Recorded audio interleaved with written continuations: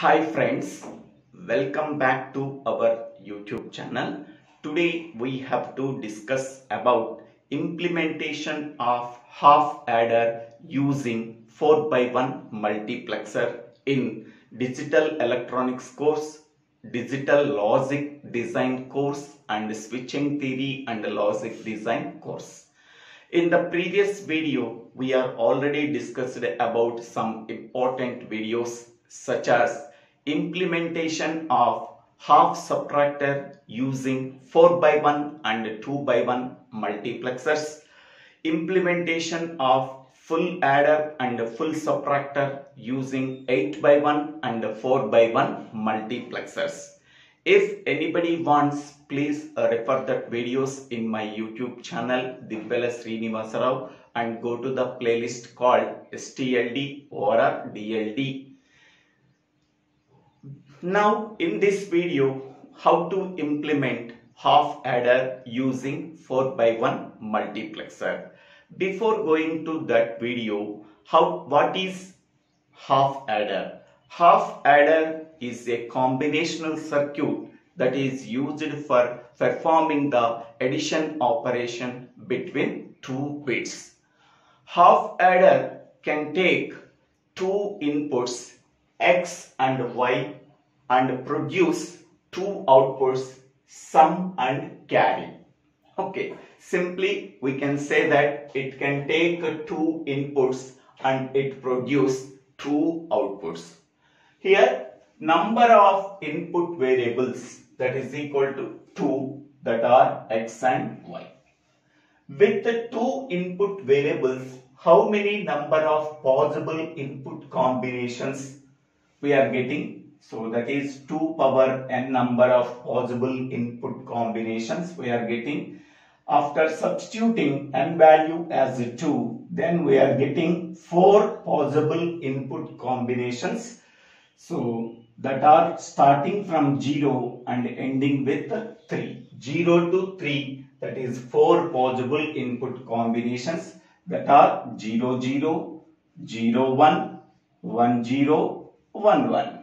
So these are the 4 possible input combinations. Now we are adding these two bits. Consider the first row, X value 0, Y value 0. So 0 plus 0, sum value is 0, there is no carry is generated, therefore carry value is 0. Consider the second row, X value 0, Y value 1. 0 plus 1, that is 1, there is no carry is generated, therefore carry value is 0. Next, consider the third row, X value 1 and Y value 0. 1 plus 0, that is nothing but 1, there is no carry is generated, therefore carry value is 0. Consider the fourth row, X value is 1, Y value is 1, 1 plus 1, so that is nothing but 0 with the carry 1. 1 plus 1 is nothing but 0 with carry 1. Okay, so this is the sum output values and this is the carry output values for 4 possible input combinations. Next one, after finding out the sum value and carry value, this sum value can be represented in the form of minterms. So here we have to write sum of S is equal to sigma m of. Now to write the minterms here, first we have to consider the sum column. In that sum column, we are considering only ones, not considering the zeros. Here 1 is there, the corresponding possible input combination is 0 1 and the corresponding minterm number is 1. So this column represents the minterm numbers. Okay. Next one, here 1 is there, the corresponding input combination is 1 0 and the minterm number is 2. Only 2 ones are there, we are getting 2 minterms. So the output variable sum can be represented in the form of sum of minterms that are 1 and 2. In the same way, we have to represent the carry output in terms of sum of minterms. So sigma m of, in that carry output column, only once we are considering. Here 1 is the corresponding possible input combination is 1, 1 and the minterm number is 3. Okay.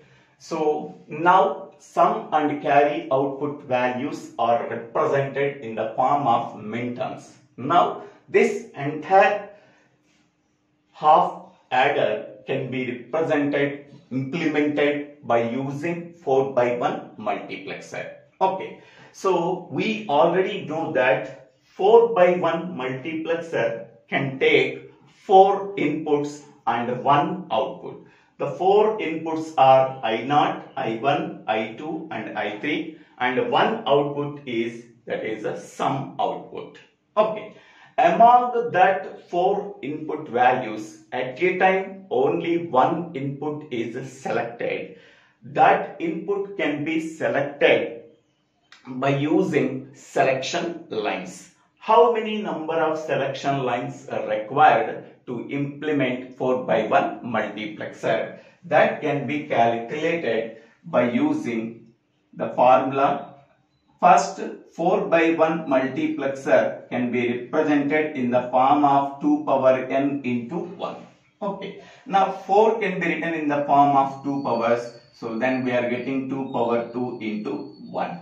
So in the place of n, what is the value is there? 2. So therefore n is equal to 2, where n is nothing but number of selection inputs. Number of selection inputs, n is equal to 2. So that 2 selection inputs are S1 and S0. So here we have to write these 2 selection inputs S1 and S0. Here also we have to write S1 and S0. Now S1 and S0 values, 2 selection input lines. With the 2 selection input lines, how many number of possible combinations? 4 possible combinations we are getting.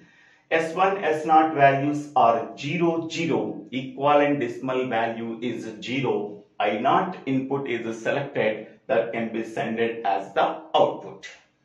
Next, if S1, S0 values are 0, 1, I1 input is selected, that can be sent as the output. Next, S1, S0 values are 1 and 0. The equivalent decimal value is 2. Therefore, I2 input is selected, that can be sent as the output. Next, S1, S0 values are 1 and 1. The equivalent decimal value is 3. Therefore, I3 input is selected, then that can be sent as the output. Okay. So, in this way, we have to find out number of selection input lines by using this formula. Next, once we are finding out the how many number of selection lines are required, so then we have to find out the I0, I1, I2, I3 values. Once we are getting I0, I1, I2, I3 values, based on the selection input lines, the particular input is selected. Whatever the value is present at the corresponding input, that input can be sent as the output. Next, how to find out I0, I1, I2, I3 values in this multiplexer. Okay, so here what? In the sum of S is equal to sigma m of 1 and 2. Sum output can be represented as a sum of minterms 1 and 2. Whatever the minterms that are present, okay, the corresponding here, the minterm 1 is there, this input minterm 1 can be mapped to I1. Okay, so then we are substituting value 1 here. Okay, whatever the minterms that are present in the sum output, that can be mapped to the corresponding inputs and we are placing value 1. Next, here minterm 2 can be can be minterm 2 can be mapped to input variable I2 and placing 1. Whatever the minterms that are not present, so for that minterms we are substituting value 0. So this is one procedure. Another procedure is whatever the values that are present in the sum output column, directly we have to write these 4 values here. You have to write first 0 we have to write, next 1 we have to write, next 1 we have to write, next 0 we have to write. Okay. Next, in the same way, for carry output, whatever the values are there, that values we have to write here 0, next here 0, next here 0, next here 1. So this procedure can be applied when number of input variables is equal to number of selection input lines. Number of selection input lines. So here how many number of input variables are there? The number of input variables is 2. So these are x and y. How many number of selection input variables are there? That is S1 and S0. So that is 2. So whenever this condition is true, then you have to directly write whatever the values that are present in the sum output, that values we have to write here. Okay. So whatever the first value is there, that can be mapped to I0. Whatever the second value is there, that can be mapped to I1. Whatever the third value is there, that can be mapped to I2. Whatever the fourth value is there, that can be mapped to I3. Next, in the carry output column, whatever the first value is there, because 0 can be mapped to I0. Next, second value can be mapped to I1. Third value can be mapped to I2. Fourth value can be mapped to I3. Because the corresponding input combination is 1, 1. 1, 1, the equivalent decimal value is 3. So it can be mapped to I3. Next here, the corresponding input combination is 1, 0. So this value can be mapped to I2 because its decimal value is 2. Next here, the corresponding input combination is 0, 1. The equivalent decimal value is 1. So therefore it can be mapped to I1. Here the corresponding input combination is 0, 0. The equivalent decimal value is 0. Therefore it can be mapped to 0. Okay. So in this way we have to write that whatever the values that are present in the sum output column and carry output column, that can be mapped to I0, I1, I2, I3 whenever this condition is satisfied. Number of input variables is equal to number of selection input lines. Okay. Now, so after that, the input variable x can be assigned to selection input variable S1. The input variable y can be assigned to selection variable S0. So therefore, S1 value contains x value, S0 value contains y value. Here also S1 value contains x, S0 values contains y. Okay. So the first input variable can be mapped to the selection line S1. The second input variable y can be mapped to the selection input variable S0. Okay. Whenever this condition is satisfied. Okay.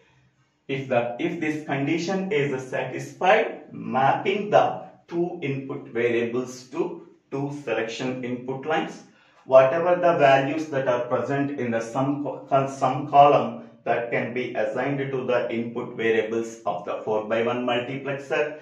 Whatever the values that are present in the carry output column, that can be assigned to the input variables of 4 by 1 multiplexer.